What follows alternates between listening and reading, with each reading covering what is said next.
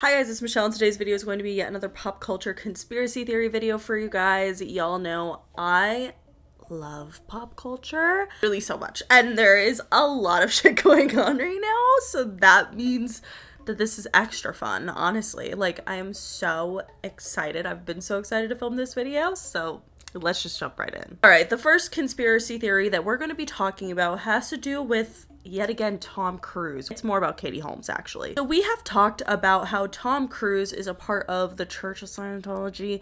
I honestly kind of get scared to talk about it because I don't know, what if they freaking kidnap me? I mean, I hope not. But anyway, we've talked about Tom Cruise's involvement in the church multiple times and how it has affected some of his very public relationships / marriages, and I saw this conspiracy theory about Katie Holmes that I found to be very interesting. It goes hand in hand with the whole theory that the church kind of controls what Tom does, but we'll get into it. Something that I personally never knew, because I literally have, I almost had never seen a Marvel movie, but I'm pretty sure actually Batman is not Marvel. Isn't that DC? I don't. Superhero things are not my thing. So I never knew this theory. I had never heard of it, and I was researching different theories about Tom Cruise because I feel like there's a lot to dive in there.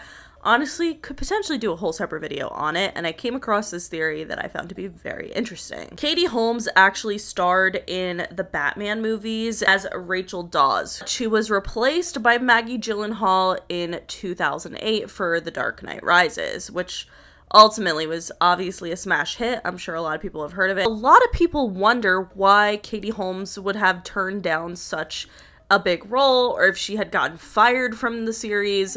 It was unclear, and a lot of people were upset by it, which I get because, you know, I feel like when they just randomly change an actor, you're just like, what the fuck? Fucking Halloween Town? The Sarah Paxton movie is my favorite plot. I really wish they didn't replace Marty. Nonetheless, I think this theory is actually really interesting because it goes into the idea that perhaps Tom Cruise had something more to do with the reason that Katie turned down this role. Not just Tom Cruise himself, but also the Church of Scientology. We've talked about the conspiracy theory that a lot of Tom Cruise's relationships have been perfectly calculated by the church, and whether or not you believe that's true or whether or not that is true, I do think that this theory holds up a lot of evidence. It actually all goes back to Tom Cruise's relationship and marriage with Nicole Kidman. So when Tom started dating Nicole Kidman, he was newly a Scientologist, which again, that was new information to me. I always thought that he was born a Scientologist. I didn't think this was just something he fell into. He did, because he got into it after he was married to his last wife, Mimi Rogers. But at the time that Nicole Kidman and Tom Cruise got married, he didn't really talk much publicly about being a part of the Church of Scientology. Nicole was never a part of Scientology, and she tried to keep that separate from their relationship. So Tom and Nicole were married for 11 years from 1990 to 2001. Obviously, Nicole Kidman is a very successful actress. She was in the spotlight herself, and she had a lot of control over her own career, which is something that people believe the Church of Scientology did not like. Mostly because the church seems to really enjoy its celebrity ambassadors, and they enjoy when celebrities talk about them. Tom, during his relationship with Nicole, was talking about Scientology way less often. Allegedly, he also kind of took a step back from the church itself, even just going to church and stuff, not just publicly talking about it. But obviously, we don't really know if that's true or not. But that's how this theory goes. For sure, he was talking about it way less often, in the public eye at least. However, towards the end of Tom and Nicole's marriage, Tom became way more vocal about the Church of Scientology and would talk about it in a very public manner, and just his involvement really increased. I think this led a lot of people to believe that that was the reason for their divorce, especially after these photos of Nicole Kidman released the day that her divorce was finalized. I think a lot of people saw this as oh my god, she looks like she just got out of one of the most terrible relationships of her life, and she looks so happy and free. And so a lot of people tend to point the fingers towards Scientology.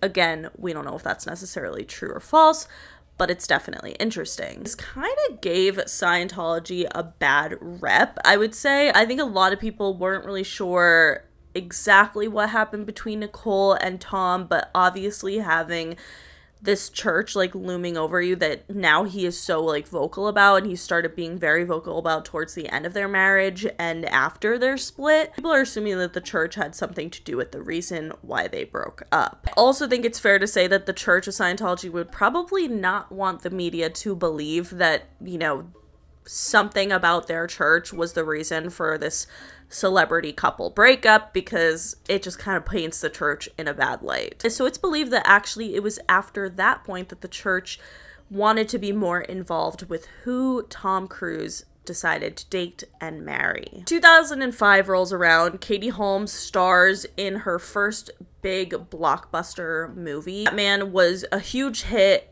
Obviously, I feel like it was just like kind of a shoo-in, and it was her first big role. A lot of people thought that this was really going to be a breakout moment for Katie, because obviously, like, this is like your first blockbuster movie and it's a series, so you know you're like kind of a shoo-in for the next one. It seemed like Katie was going to have the perfect career. But she started dating Tom around this time and actually took a 3-year hiatus from acting. In 2008, Katie Holmes made a decision that was arguably one of the worst things that she could have done for her career, which was that she decided to not return for The Dark Knight Rises and reprise her role, and thus was replaced with Maggie Gyllenhaal. Like I said, this confused a lot of people, and she was actually doing another movie at the time, and it was honestly a blockbuster flop. Like, it didn't do well in the box office. It was the movie Mad Money. It was a comedy, very different from anything that Katie had done previously, and it was starring her, Queen Latifah, and Diane Keaton. After a 3-year hiatus and not make time to reprise her role in Batman, which would obviously be a natural success, honestly didn't really make much sense. A lot of people assumed that maybe she had gotten fired. However, she cleared the air on that and said that she chose to do the Mad Money movie over Batman, like, on purpose. So it's very confusing. This made a lot of people question why she would do something like this. And it made a lot of people question whether or not it was her decision at all. And perhaps her husband, Tom Cruise, or the Church of Scientology had a little bit more to say about it. So the theory goes that the church really wanted to keep Katie Holmes' career under wraps. They knew if she had continued her career after such a smash hit like Batman, and she had continued her career throughout those 3 years where she started dating Tom and then went back in 2008, reprised her role, they knew that that would be a smash hit. Huge Hollywood actress, which Katie Holmes still is, but of course it would have taken her to a whole nother level. So it's actually conspirized that the Church of Scientology did not want this to happen. You might be asking yourself why, because at that point Katie Holmes had actually joined the Church of Scientology as well and was studying it. So why wouldn't they want another Scientologist who has this massive following of people to like kind of be spreading the word in a positive way about the Church of Scientology? I thought back to Nicole Kidman and knew something obviously went wrong in the relationship between Nicole Kidman and Tom Cruise, and they were afraid that that was going to happen again.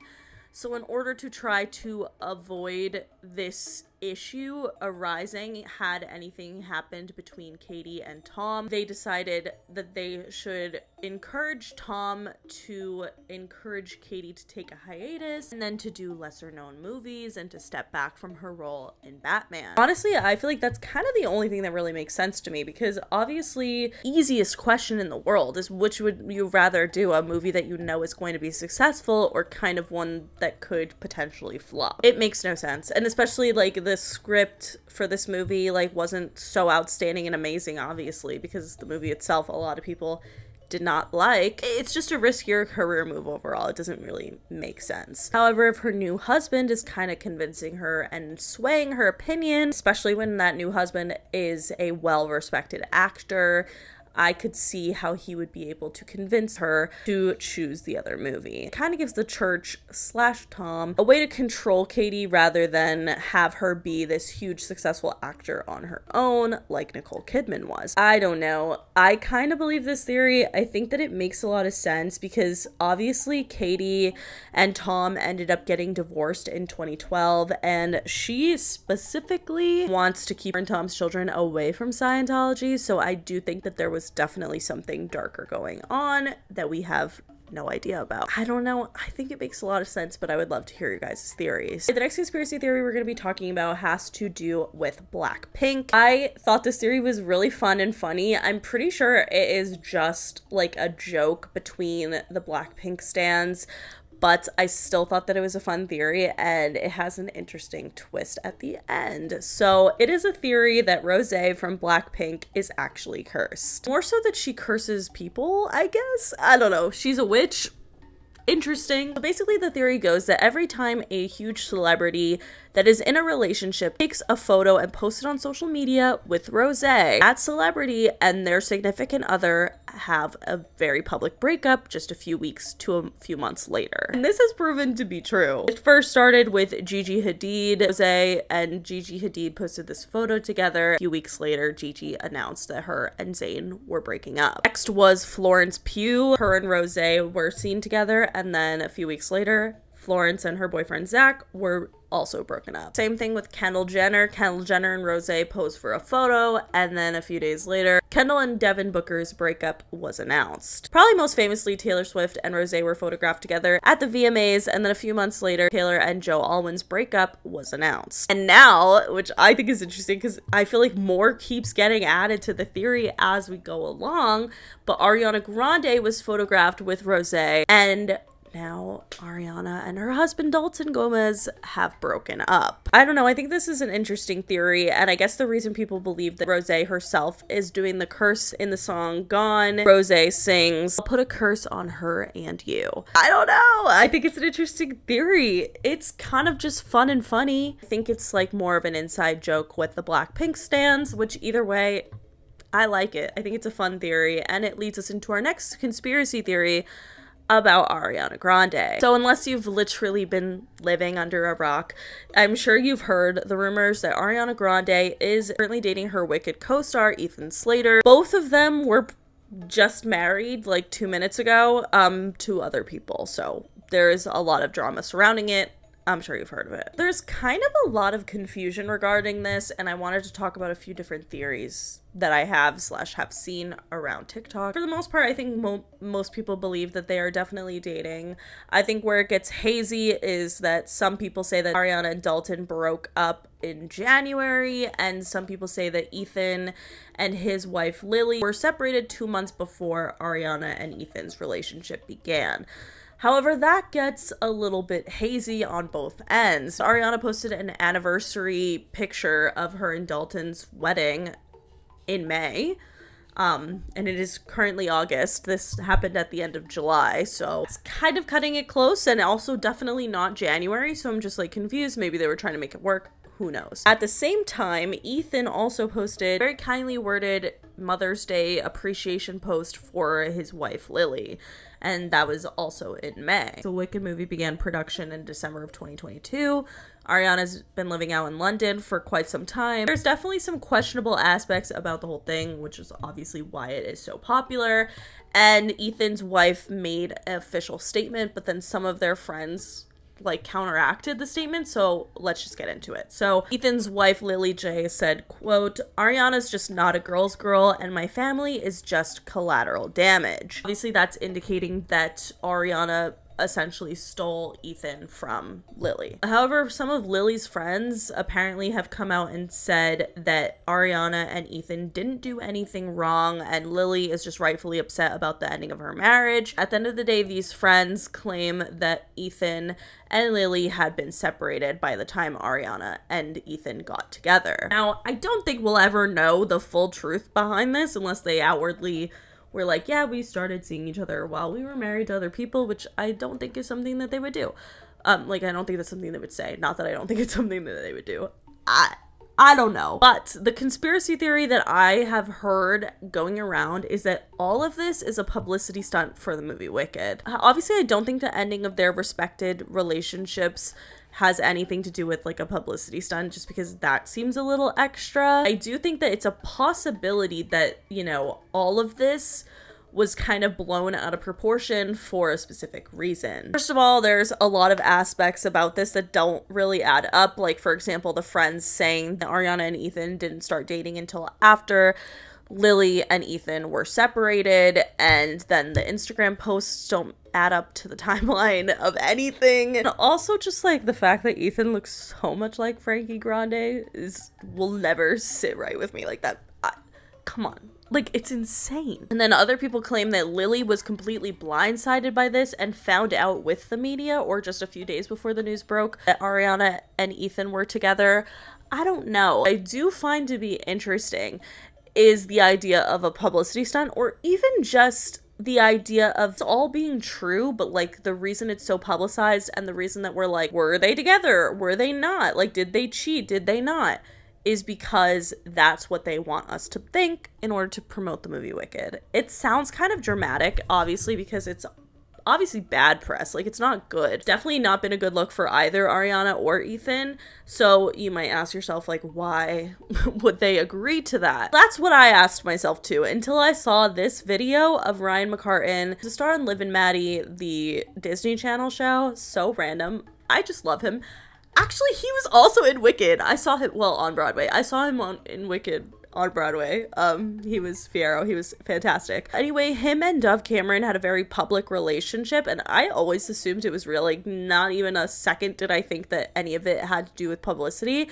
And their relationship part was real, but PR really takes a step further. Like, just listen to what he had to say. I'm not saying any of this happened, but let's say someone was on a TV show a long time ago and ended up falling in love with and dating their romantic co-star who was the lead of the show. While these two people were exploring their love, one or some of the producers from the TV show that they were on when they met and started dating got involved in how or when it was announced that they were dating to boost ratings for the TV show. Some network executives saying it would be more beneficial for them to date their co-star from another project they were starring in for the network because that would boost ratings for that project, and that's the one that the network is most interested in promoting at this time. But a highly powerful and influential publicist got involved in almost every aspect of their relationship. Theoretically, if they had like a really public messy breakup, that elements of that breakup were handled by this publicity firm under threat of retaliation if certain statements weren't made at certain times. Major publications like magazines and online blogs would somehow get a tip this couple was thinking of taking their relationship to a new direction and maybe even talking about getting engaged. And therefore, let's also assume that that engagement was timed and catered to the desires of the publication for when they thought it would get the most clicks. The couple had no say in when or how the engagement happened. Let's assume that that engagement was therefore rushed because it fit well with the spring issue of the publication, not because it was actually the right time. After hearing that, I do feel like publicity stunt dating is low-key kind of a thing. Let's talk about a few reasons why this could be. So obviously the Wicked movie is coming out, so they see Ariana, even if, let's just say, Ariana and Ethan started dating after both of their marriages had ended. Like, after they were separated from their partners, there was no cheating involved. Let's just say that's the case. It kind of benefits them to make it into more of this scandal of, like, did they cheat? Did they not? What's the tea? Was it a home-wrecking situation? Like, what's going on? It kind of makes more sense to spin it in that manner, regardless if it's true or not. Because I'm not saying it's not true, it definitely could be, but if it's not, it still makes more sense for them to make it in that way, because now people are talking about the Wicked movie and talking about this, which personally I always thought the Wicked movie was like a huge deal, probably because I'm a theater nerd, so I obviously knew about this movie in advance, but a lot of people that I've come across in real life had no idea that this movie was even a thing and that Ariana Grande was in it. A lot of regular people don't know that. So if you're a theater kid and you're like, obviously everyone knows about the Wicked movie, it doesn't even need promotion, babe, you just go ask your like weird friends who don't know anything about theater. I promise they probably had no idea that this movie was going on until this scandal happened. Even if they did like have an affair essentially and cheat on their spouses, it didn't necessarily like have to come out as publicly as it did. And I do think that it says a lot that they're not like saying anything about it. It's just all very interesting, for sure. And I do think it's making people want to watch the Wicked movie because obviously they're starring in it together. Whether the relationship is real or not is not really like my question. Like, I do believe that they are dating. I am unsure, obviously, because I'm not in the marriages, if you know, there was like overlap. I do think that the, you know, timeline of things suggests that possibly, but like, again, kind of not my circus, not my monkeys. I do think that, like, for sure, the way that this information came out is very, like, press. It feels very PR vibes to me. Because even though it's bad press, they do say bad press is still good press, which has proven to be true. So let me know what you guys think. All right, the next conspiracy theory we're going to be talking about is the Black Eye Club. There's a pretty dark theory that's been going around since about early 2021. It's raising the question of why we see so many celebrities out and about with a black eye. I honestly never thought about this until I was researching pop culture theories and came across this, and I was like, wait, that is so weird, because think about, like, I feel like I'm 25 years old. I could count on one hand the amount of times that I've seen a person with a black eye in real life. Like, it is very minimal. I don't know if I, like, just, like, don't get out much, but I feel like I don't see people with, like, black eyes every single day. It is really strange that so many celebrities have gone out in public with just unexplained bruises on their eyes. And specifically, the left eye. Apparently, the left eye is a demonic Illuminati eye. I don't know. You guys know I never believe that celebrities are in the Illuminati, except for now I actually kind of do. People think that because the eyes are the windows to the soul, that when celebrities are selling their soul to Satan or whatever you think the Illuminati is, but a lot of people believe that it is them selling their soul, it comes through their eye, and that's what, like, leaves the bruise, and it's a part of some Illuminati ritual. I would like to hear you guys' thoughts on this, because I feel like anything with the Illuminati is always just confusing to me, but I do think that it makes sense, because I feel like people low-key would sell their souls to be famous and rich. Like, I don't know. Also, maybe selling your soul is kind of like metaphor, so to speak, and you kind of just will do whatever the person does. So have a bruised eye and, like, go out in public with it. That's like some sort of initiation to the Illuminati. I don't know. I mean, I do think that it's a strange coincidence if, like, all of these celebrities just have black eyes and it's always the left eye. Like, it's really weird if you think about it, but I would love to hear you guys' thoughts, because honestly, I don't know. I don't have another explanation. Like, the only explanation to me is that they're in the Illuminati, and that's never a good thing. One of my friends, like, really believes in the Illuminati and believes that all celebrities are part of it and whatnot, and I used to freak out as a kid. Because it would scare me, and I didn't want to believe that the celebrities I idolized were a part of, like, a Satan cult. So having these celebrities all be in the Illuminati as the only explanation is kind of weird. Let me know what you guys think, though, because it kind of freaked me out. All right, the next conspiracy theory is about the Kardashians. Duh.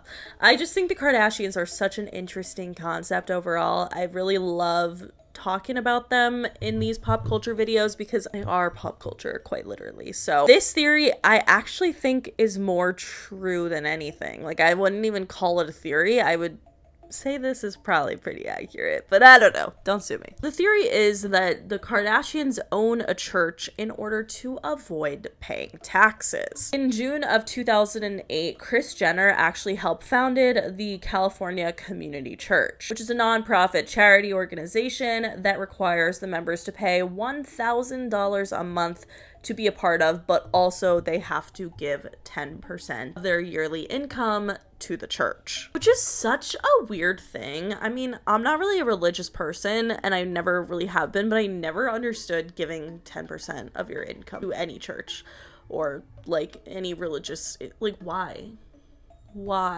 That's, like, really fucking weird, in my opinion, but whatever. So, obviously, you might be confused if you've never heard of this church or knew that the Kardashians have owned a church for the past over 10 years. That's honestly fair, because the Kardashians, like, obviously have their show Keeping Up with the Kardashians, and / now it's just the Kardashians on Hulu, but they kind of pride themselves on sharing everything and being so vulnerable and so open. So it's very interesting that they would have an entire business that just no one knows about. And it's conspirized that the whole thing is really just a setup so that they can avoid paying taxes. Obviously, something that very rich people do quite often is donate to charity, because charitable donations are a tax write-off. Churches count as a charitable organization. Not only that, but the church is owned by their mother, who also gets 10% of their earnings. The church is getting 10%, which is then written off, but the money is actually just going to Kris Jenner. So, like, she doesn't have to pay taxes on her income. Having charitable donations on your, payroll is obviously just better for taxes overall for the rest of the Kardashians. I think that this makes a lot of sense and is probably true. It does not help the case to know that this church has been a part of several different tax scandals over the years. It gets a little dicey, but I think that it makes a lot of sense. And I feel like most people would probably agree that it might not be a conspiracy, but more so true. Let me know what you guys think, though. All right, the last conspiracy theory that we're going to be talking about freaks me out. It involves everyone's favorite rom-com man, Mark Ruffalo. 23 years ago in the year 2000, Mark Ruffalo actually had a very strange dream. So he had a dream that there was a tumor on the left side of his head right behind his ear. In this dream, it was like him telling himself that he had to deal with this tumor immediately. Well, you kind of get where this is going, but at the time, Mark Ruffalo was working on a movie, The Last Castle, and he went up to the doctor on set and said, I know I'm going to sound crazy. I think I have a brain tumor. So he ended up getting some scans done, and he did in fact have a brain tumor right behind his left ear, exactly where he had dreamt it, which is so nuts. Like, actually think about how crazy that is for a second, and it really will freak you out. But for the most part, it actually got me thinking about different conspiracy theories that have to do with this specific concept of, do we know when something is wrong intuitively? How much can we know? This is for the trippy bitches. This is for the people who like my weird concepts that I have, and I think this is one of those weird borderline crazy conspiracy theories that makes a lot of sense, though. I think that it is a possibility that psychically we are way more in tune than you think. I think that it's a really interesting concept that maybe we know more about our bodies and when we're gonna die or anything, and we can really be in touch with that. And I think psychics, low-key, maybe we're just all psychic. Actual psychics who, do readings and stuff are the ones who have kind of cracked that code early on and knew that we have the power to know everything that's going on in our lives and others. We just know, intuition is such a real thing. I don't know, I'm trying to tap in and fucking learn about myself and the people around me. I just think this is so interesting, and I feel like I'm more in tuned than most people. That sounded so annoying, but it's true. I feel like low-key I'm a bit of a psychic. I'm sometimes I will predict things and they actually happen. So I'm just wondering how you get so in tune to be a legit psychic, the fucking Long Island medium. What's she doing? Do I need to go get those nails? Because I will. Anyway, that is it for today's video. If you guys liked it, please give it a big thumbs up. Let me know in the comments below what you guys think about these conspiracy theories. I would love to hear you guys' thoughts on them, but that is it. Make sure you follow me on Twitter, TikTok, and Instagram, and subscribe for new videos every week, and I will see you guys later. Bye.